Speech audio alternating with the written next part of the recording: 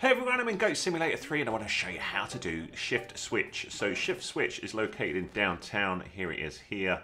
There's the Goat Tower over there and it's right up here. So Shift Switch is relatively easy. We need to go up to the crane and hit Y to control the crane. And then we're up high like you can see here. And we've got all of these people on here. And all we need to do is swing this around until all our people fall off of this crane. It's a really mean quest, but you can see we're nearly there. So you can just move it up and down and just keep swinging until we get them all to come off. So we've just got to knock them all off. These last two are pretty tough.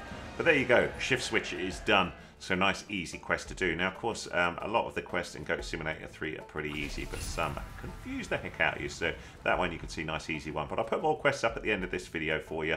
How do we get off of this crane? You hit Y to get away from it there. So have a little look at the end of here if you need help with other quests. And I'm trying to cover all of the quests in Goat Simulator 3, so I think I'm about 40 up so far. If you like what you see, hit that subscribe. You'll be kept up to date with my latest and greatest as well. Thanks so much.